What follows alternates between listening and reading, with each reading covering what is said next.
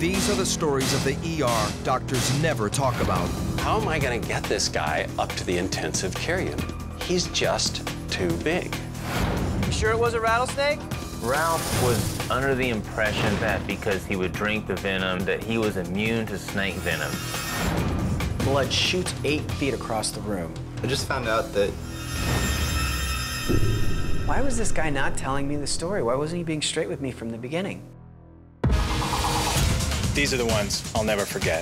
It's only a matter of seconds. And then you realize this person Lives or dies. Because of me. These are real stories. Told by the real doctors who lived them.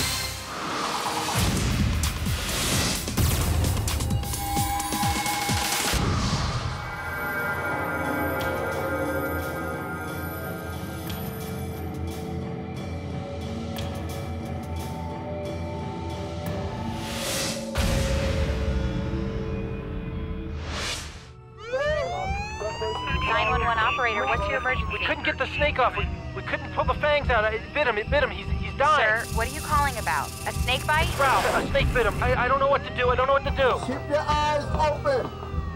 When you're dealing with snake bites, time is of the essence. 2 minutes, Ralph. You stay with me for 2 minutes. All right, let's go. Come on with me. We're at the hospital going to the ER, Ralph. Stay with me. Stay with me. The more time that venom is on board, the more destruction is done.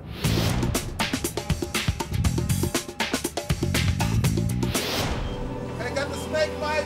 In shock. What room? Ralph Prado has a very unusual profession. He is a snake charmer in the circus. All right. Bring him this way, bring him this way. Snakes didn't cause him a lot of alarm because he worked with them on a routine basis in a circus act. Pulse 35. Respiration. Dr. Sean Bush knows how lethal snake venom can be. He acquired his first snake from his grandfather at age 5 and now keeps 24 as pets and research subjects.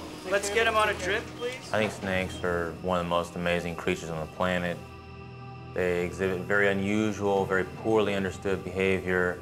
There's all kinds of amazement about snakes, and I share that to almost abnormal proportions. It was while working with poisonous snakes that Ralph began keeping them at home as pets.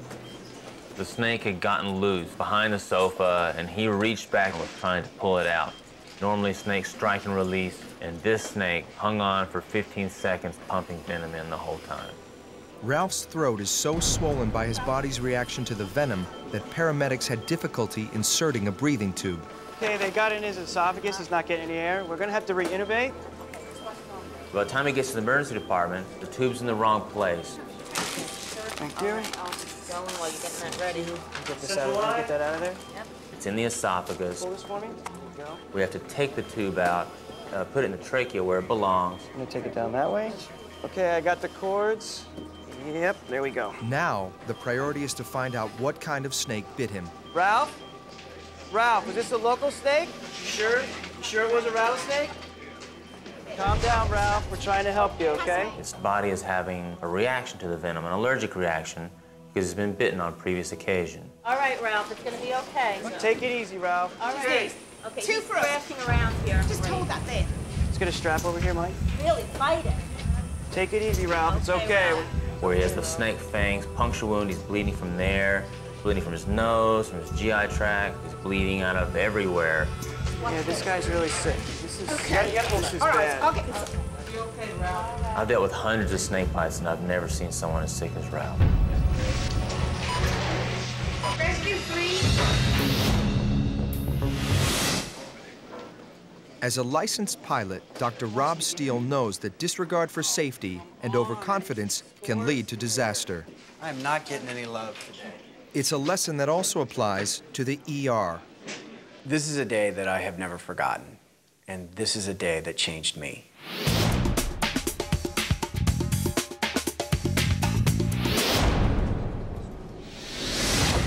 Rob Brenham, a 30-year-old paralegal, is the victim of an assault.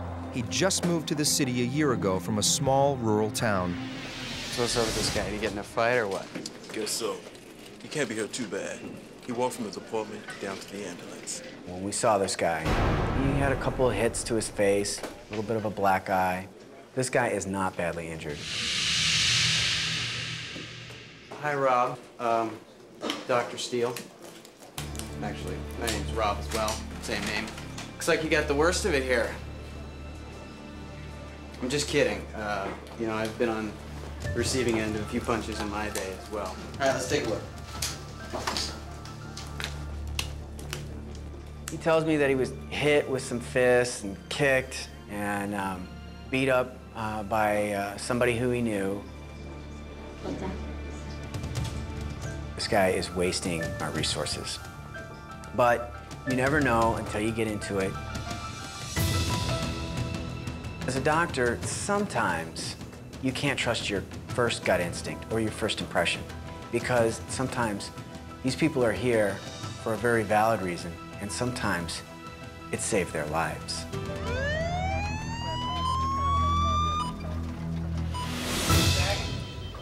For circus performer Ralph Prado, who was bitten by one of his poisonous pet snakes, time is his greatest enemy. Drew, new one in the left is 2.36. Calm down, Ralph. We're trying to help you, okay? We gave him Ativan, morphine. Venom destroys tissue, and it does that by digesting it. The sooner you can get anti-venom on board, the sooner you can stop that irreversible injury from occurring. But while it's on, it's just tearing up your tissue.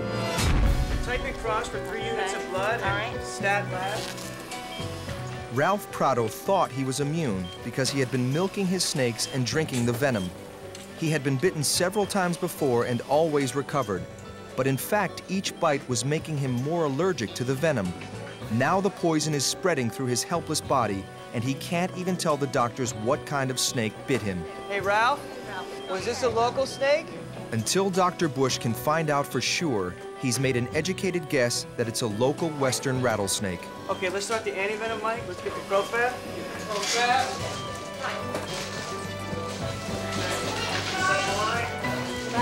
Relax, don't fight it, Ralph. Look at it, it's like worms moving underneath the skin. If he's wrong, Ralph will die.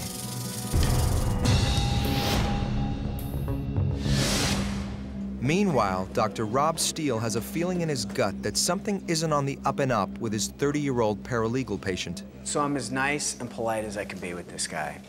And I start hearing his story. Doesn't really seem to be anything too serious here, so you want to tell me what happened? Just some guy I know. We got in a fight. Yeah, I'm not very impressed, and to be honest, I'm not that sympathetic with this guy. I'm thinking, this guy, you just got in a fight, you lost your fight, quit whining, go home. I'm having a lot of trouble breathing. I feel dizzy. But then he tells me that he's really short of breath, which kind of sets up a little red flag for me. Oh, any idea what might have precipitated this? So I start trying to ask him, well, why are you so short of breath? And he doesn't really want to come forth with the information. He's not real talkative. Look, Rob, I'm trying to help you out here, okay? But you gotta give Part of being an ER doctor is that you have to develop a partnership with the patient. You have to develop a bond very quickly, and you have to trust what they're telling you. But this patient just isn't telling me what's going on. I know that there's something else going on. Okay, why don't you just lay back here? Go ahead and lay back. But I look up at the heart monitor that we have that's right there. He's tacking away. This guy's going at 140 beats a minute. The normal rate in a healthy man Rob's age is half that. Rob? He's getting tackled. Okay, I need some help in here, please. Okay, Rob, stay with me here, buddy. Okay, we got a code here. All right, help me get his clothes up.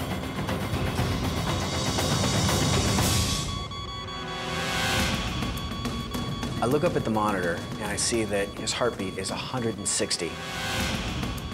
I look back at the patient and he's unconscious. I know something very serious is going wrong here. Dr. Steele can't believe he was moments away from sending his patient home, and now the man is near death.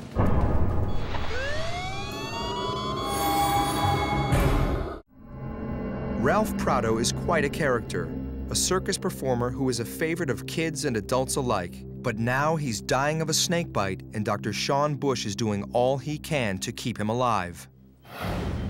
Okay, let's start the antivenom, Mike. Let's get the Crofab. Hopefully he won't suffer any permanent neurological damage. Rub these between your hands. With no time to identify whether the snake was an exotic breed or a more common domestic species, Dr. Bush begins to administer antivenom. But the hospital only has antivenom that will treat the most common North American snake bites. So do you want me just to keep pumping this stuff in, John? Yeah, until all 6 are gone, yeah. Okay, going in with number 4. We give him his first dose of antivenom, but he doesn't respond at all. It's as if nothing had been given. Okay, this is number 6 going in. Yeah, that's not going to be enough. Let's get him 6 more. Still twitching a bit, huh? Thank you. Here, you take that. Tie this off. All right, you guys got this. I'll be right back. I'll be right back. The domestic antivenom is not working. It's now more critical than ever that Dr. Bush identify this snake. We could really use some help here. I sent the sheriff out to retrieve that snake and bring it back to me so I could identify the snake and know if we were using the right antivenom.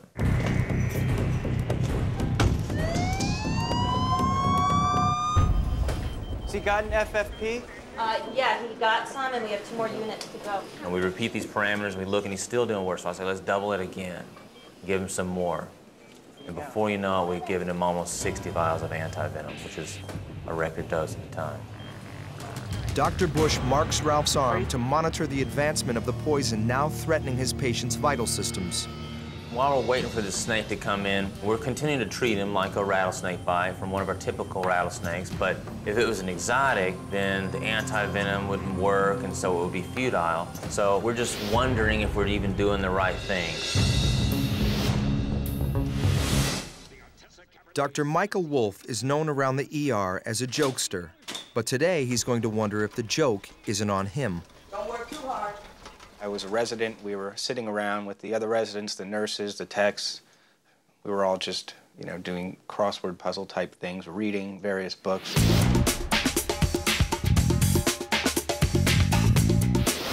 the cheese back on the platter, are you? Oh, you want it?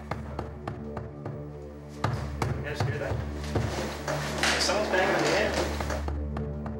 Come on.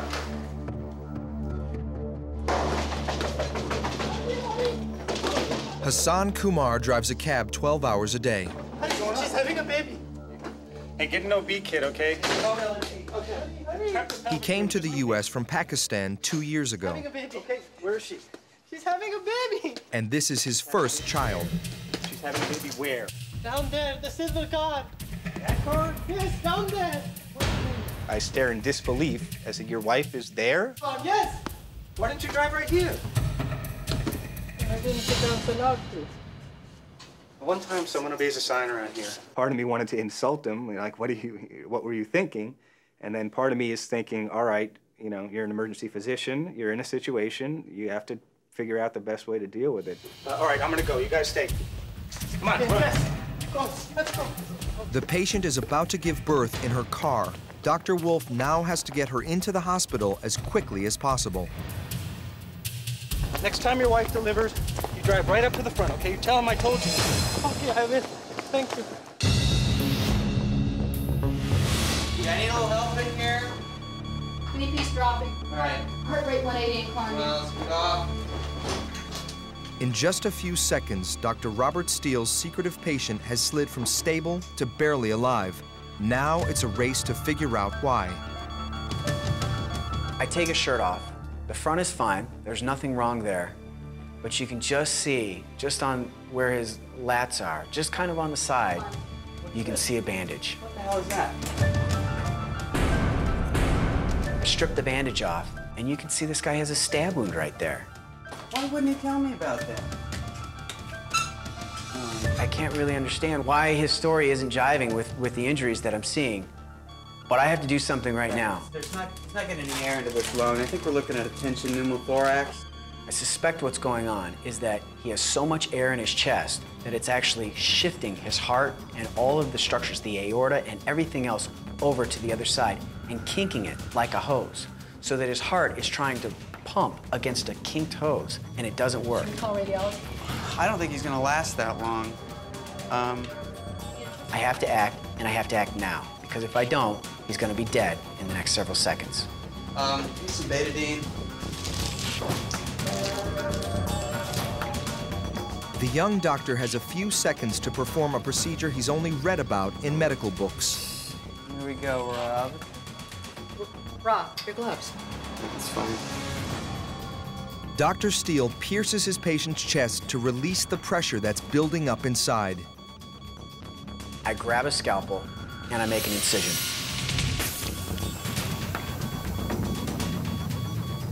And as soon as I make that incision, I go through the chest wall and it's like a balloon popped and it explodes right onto me.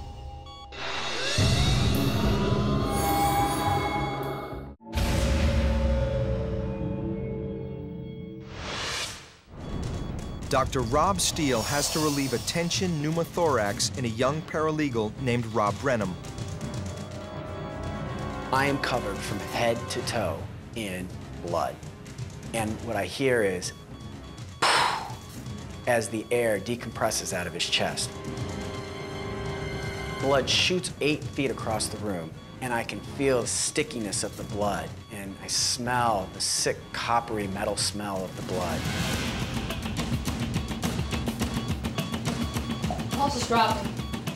160, 145. But the patient is doing better. His heart rate is coming down, his blood pressure is coming up, and he regains consciousness. I was right. He had a tension pneumothorax, and we corrected it. Rob, relax. I tell him, you almost died. Do you know that? Because you didn't tell me that you were stabbed in your side here.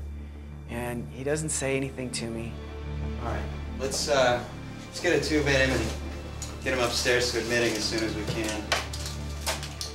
Dr. Steele inserts a tube through the incision and starts suctioning the air from the chest cavity. This allows the left lung to reinflate. Okay, got that? You all right? With all signs now reading normal, the patient is wheeled to another floor to recover.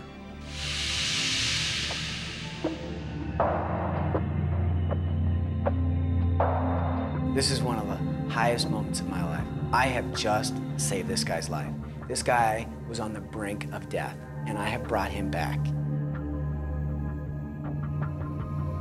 Saving a life is what we as doctors want to do. That's what we train for. That's what all the sleepless nights are for. At that moment, while I'm getting myself all cleaned up, I am floating on cloud 9.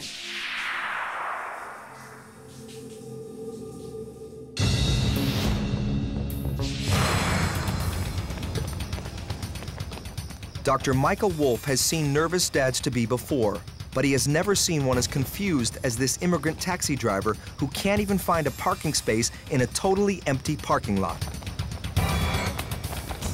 How long has she been having contractions? I don't know, 2 hours. Okay. Does she have any medical problems? No, I don't think so. Okay. You could see through the windshield from dozens of yards away that she had that expression that women tend to get later on in labor.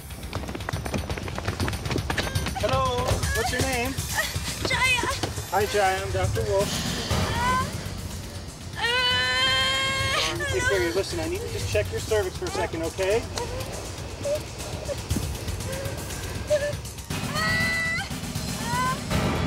She's fully dilated. We don't have much time. You could tell that the baby was about to be born. So I decided we can make it to labor and delivery. Listen, you get in the front and drive to the entrance. Okay, listen, I gotta get in there. I initially looked in the back seat thinking I would get in there, and it was just filled with various stuff and boxes. I can't get in that back. I'm sorry. Excuse me. I had nowhere else to go, so I climbed in the car on top of his wife. She's sitting there huffing and puffing. Kumar, fire it up. Let's go. Kumar, what's going on? Kumar. Kumar, you idiot! You idiot! Kumar, you stupid idiot! He couldn't find the keys. Kumar, you idiot! You idiot! Kumar! Jaya is in the final stages of labor, and Dr. Wolf is having difficulty getting her into the hospital.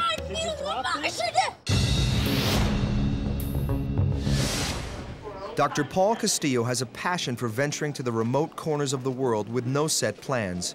These adventures test his abilities for self-reliance and improvisation, traits that come in handy in the ER. I think I've seen everything imaginable come through the ER doors. Until I see the fire department and paramedics dragging somebody's king-size mattress with an enormous person on it. 1, 2, 3.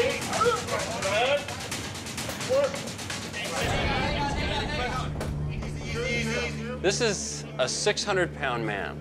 He's so big that he can't bear weight on his own legs. I'm in the jam. The paramedics found 28-year-old Luis Arroyo bedridden and barely able to move. It took a team of 8 firefighters and a special double-wide ambulance to get him this far with no help from his mother. It turns out he lives with his mother. She's the one that has continued to feed him while he's been in this condition. Once he started breathing badly, his mother finally called the paramedics. 30-year-old male, 600 pounds, approximately chest pain. All right, guys, it's not working. How's he doing? Okay, is he breathing? No. All right, hold on. He's going into cardiac arrest. They're running out of time. They must get him to the ICU now. The first question you ask is, how does somebody get this big? And it's a heartbreaking thought that he was allowed to get to this stage. His daily life must be miserable. Come on, guys. The thing that's going to save this guy's life is to get some oxygen in his lungs and get it there fast. That means I need to intubate him and put a tube down into his lungs and introduce the oxygen. Little more. Right there. All right. This is no normal intubation. It's a bunch of wrestling around that takes finding the right position, and you don't have that time. It's got to happen now.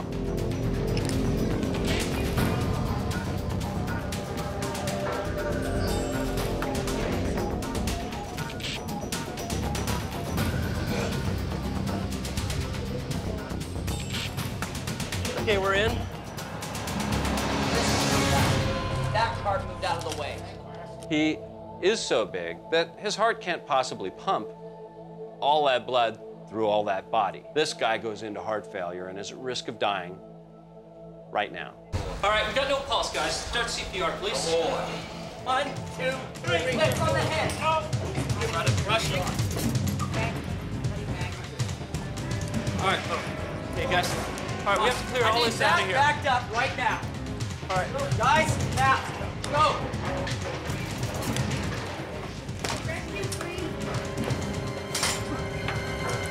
Damn it, I said move that right now. Somebody call X-ray.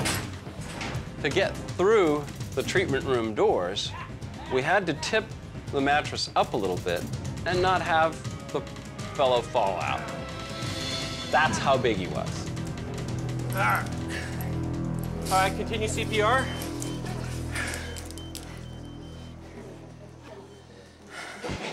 All right. Somebody try and get a blood pressure, maybe. Okay, we need 2 more IVs. I didn't have the answer as to how we were going to get this gentleman up to the intensive care unit. That's where we could say, we're going to save his life. But we couldn't get there. Take over. Somebody take over. Dr. Sean Bush's snakebite patient is in critical condition and may not survive. Yesterday, Ralph Prado was wearing a turban and serenading his snakes, and today he has been bitten by one of his own pets. Now the sheriff is on his way to Ralph's house, hoping to find out exactly what kind of snake bit him.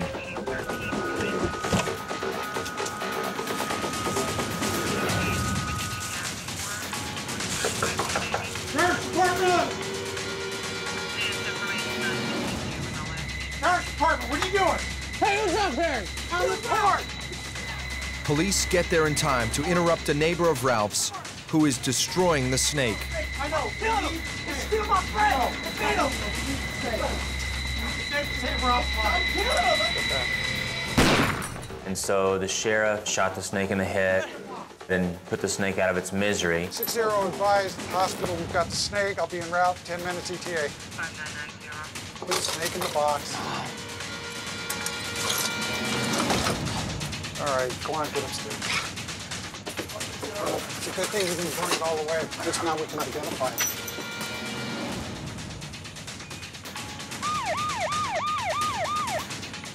Get your snake yet? No, not yet.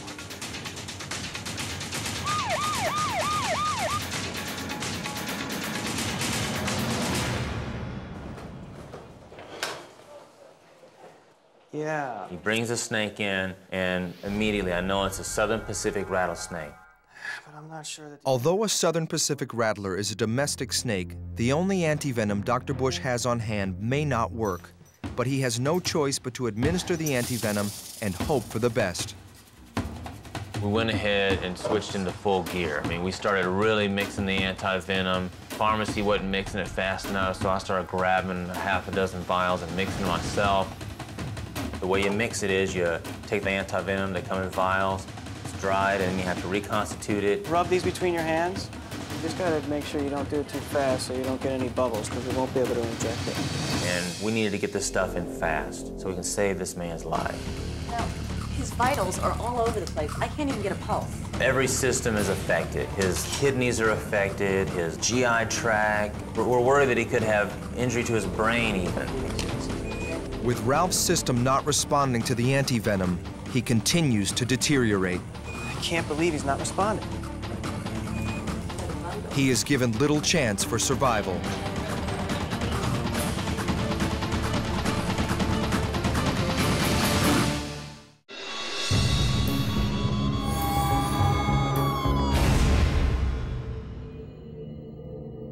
Dr. Rob Steele is feeling great about saving Rob Brenham's life, but his feelings of joy are about to end. Why was this guy not telling me the story? Why wasn't he being straight with me from the beginning?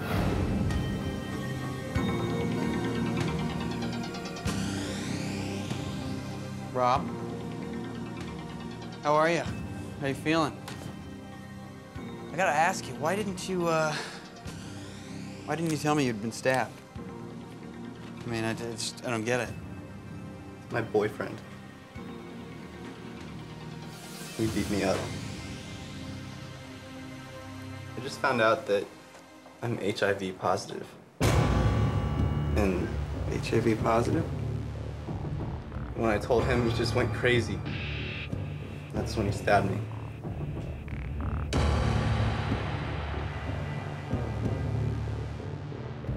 And at that moment, my heart sunk.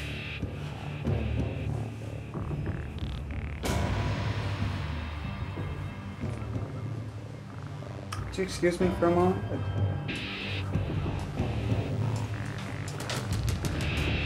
Dr. Steele could become infected himself by having had HIV-tainted blood in his eyes.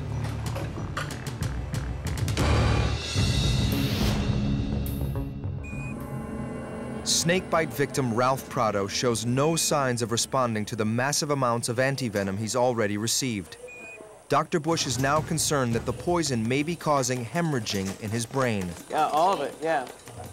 The amount of antivenom Ralph receives reaches record doses. I want to see how he reacts. Let me get a BP for you. You ready? Bleeding in the brain can cause irreversible damage, including brain death. Let's get him on a drip, then get him upstairs for a CAT scan. Okay.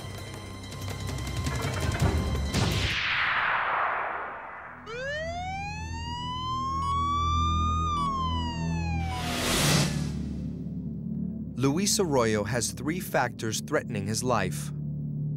He weighs 600 pounds, he's in cardiac arrest, and Dr. Paul Castillo can't find a way to get him to the ICU. This poor guy doesn't fit on a gurney. He doesn't fit on a bed. We had to resuscitate him right on the floor on the king-size mattress.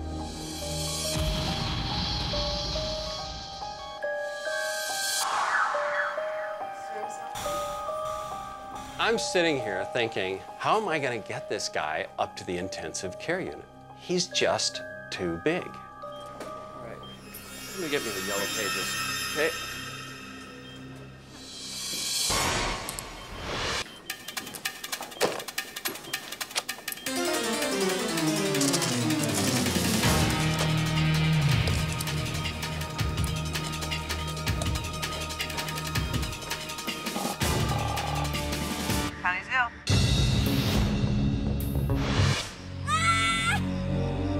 Expectant mother Jaya is in labor, but she's not in the hospital.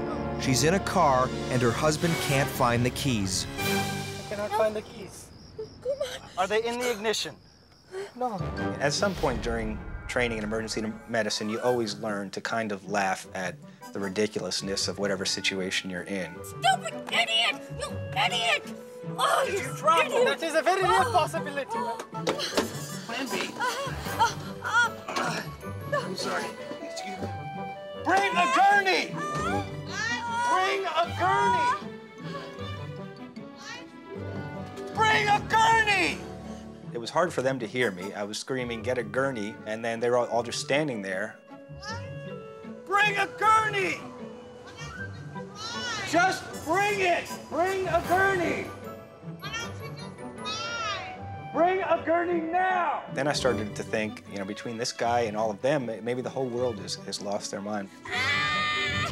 If help doesn't arrive soon, Jaya may be giving birth in a parking lot.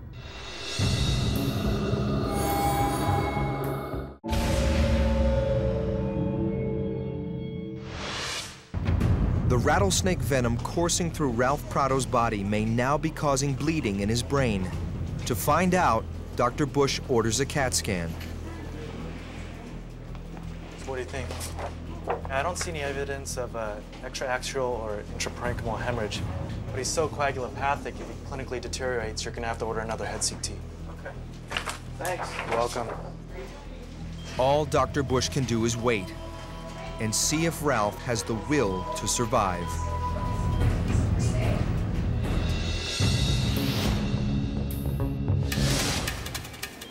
A grossly obese patient needs immediate care to save his life.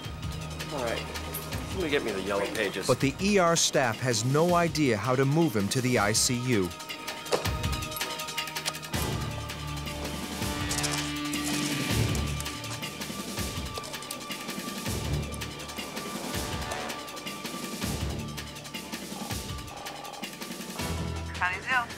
So I remembered I saw a show in which a veterinarian used a large animal transport backboard to move large animals onto the operating room table.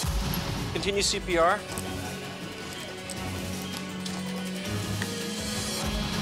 All right, guys. Right there, hold on. Hey, somebody bring me a roll sheet, please. That I need secured. Okay, on 3. 1, 2, 3. All right. Watch his head. Good. All right, guys. We still needed about 8 guys to get around the edge of this backboard. Okay, guys, let's make this safe. We're gonna go up on lift, okay? 1, 2, 3, lift, and then we're gonna lift on lift, okay? 1, 2, 3, lift.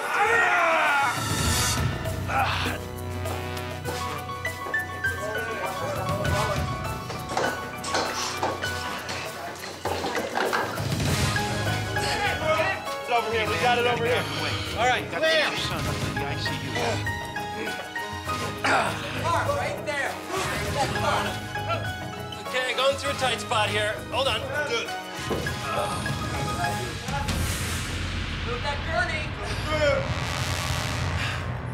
You guys clear the door? Jaya Kumar is now just moments away from giving birth. Dr. Wolf still doesn't know how he's going to get her to the ER in time. Okay, just relax and take deep breaths. Bring a gurney! When you work in the emergency department, you get to know each other well. Just bring it! And you know when someone says things a certain way, all right, we better just do it, we'll find out the details later. So it was one of those situations where I said, just bring it, and they knew, all right, for whatever reason, we have to just bring it. All right. Let's get her out. All right. Ready? Okay. So, face this way. Good. All right. I found the keys. Kumar, I think we all collectively just said, all right, forget it. Let's go. All right, move.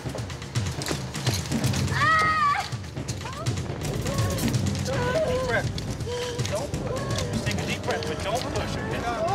I think we were all so pumped with adrenaline that we were going too fast at first. She was rattling.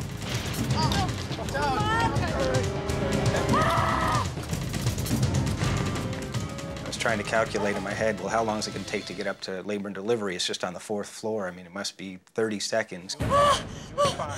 Just take slow deep breaths. That's it. Kumar, hit number 4. What? Number 4.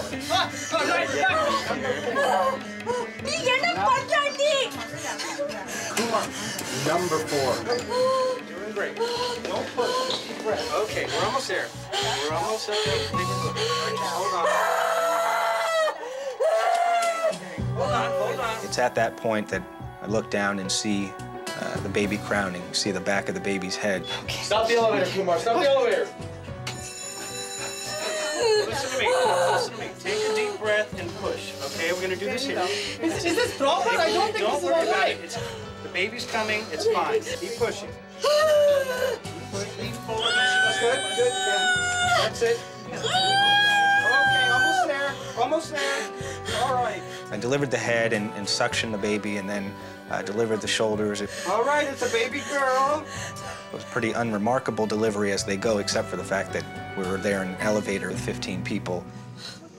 Why isn't she crying? Don't worry, it's okay. I wasn't breathing and looked a little bluish. Give me a towel. Give me a towel. What's wrong? Why isn't she crying? It's okay. It's okay. Just give it a minute. Why Just give it a isn't minute. she crying? Daddy, that's a baby girl. All right. Clamping the cord. Clamping the cord. Scissors. Daddy, want to do the honors? Soon, preferably. We handed him the scissors, and I think he gave us a look of, really, you know, you trust me to do this after what I've done so far? Kumar, quickly. Hey.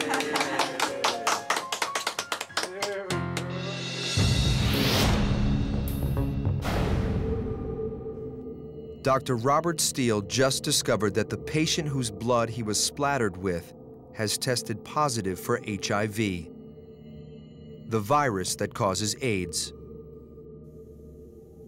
And at that moment, I was sick because I had just been covered in this guy's blood from head to toe.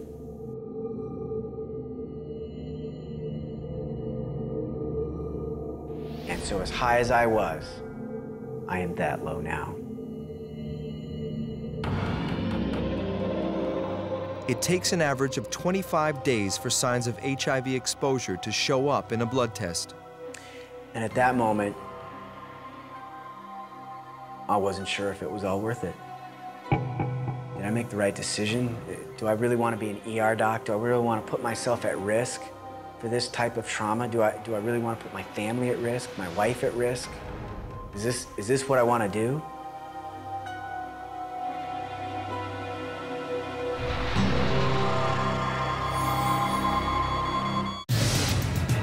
Dr. Paul Castillo's 600-pound patient, Luis Arroyo, is so large he is literally suffocating under his own weight.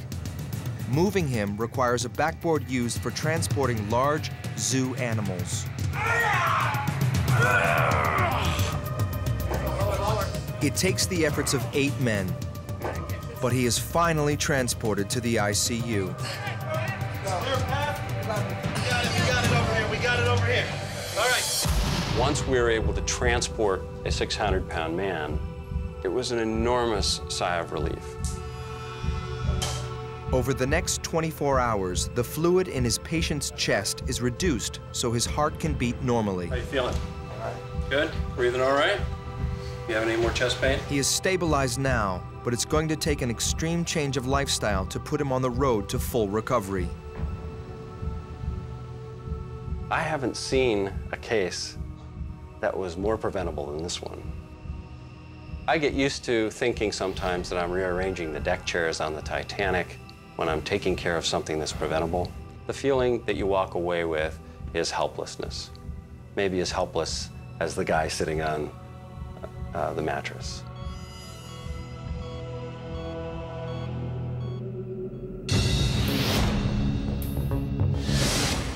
Circus performer Ralph Prado is fighting for his life, even though he has received massive amounts of antivenom for a rattlesnake bite.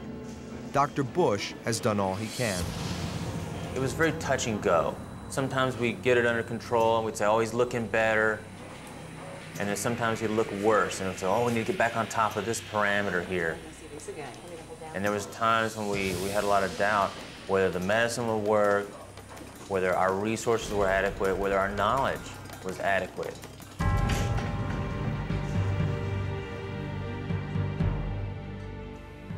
If you do this job long enough, you have to be humble.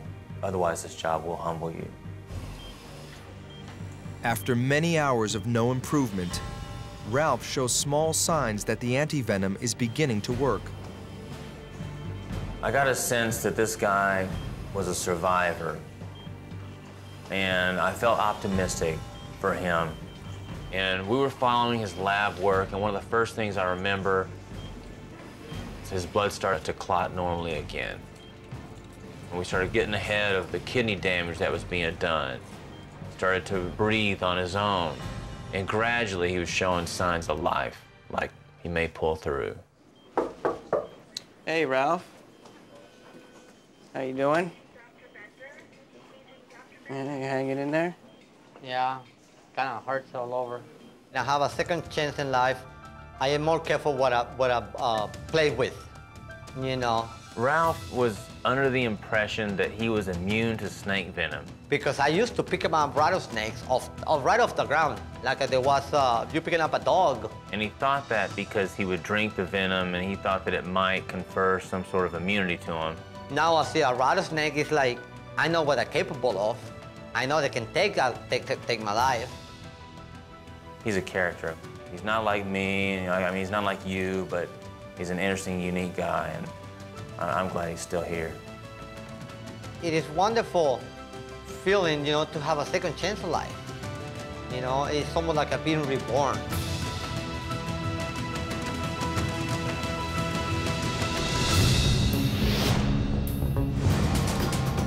Three and a half weeks later, Dr. Rob Steele is now the patient, waiting to see if he was infected with HIV by the man whose life he saved. Hey, Dr. Steele. Yes. Good news, you're negative. Everything's clean.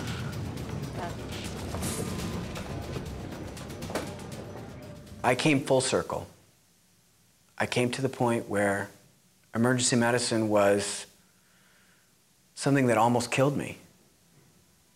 But I also came to the point where I realized emergency medicine is the only field where you see patients, regardless of ability to pay, regardless of the time of day, regardless of their complaint, you see all comers. You help a lot of people, and you change people's lives, and you save people's lives. And it is a calling that not every doctor can do. It's not always glorious. It's sometimes really dirty. It's sometimes hard medicine, but it's great medicine.